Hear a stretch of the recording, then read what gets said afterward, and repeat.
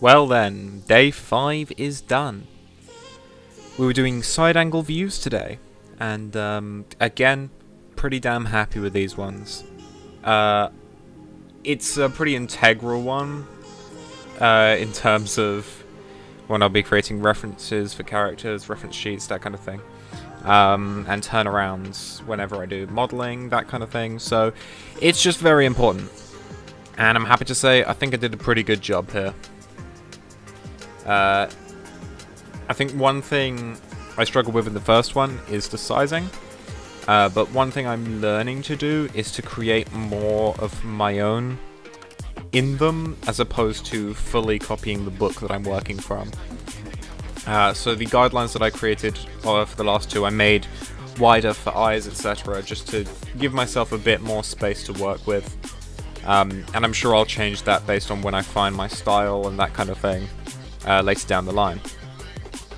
Tomorrow we're going to be working on back views, and that will then be the end of guidelines for now.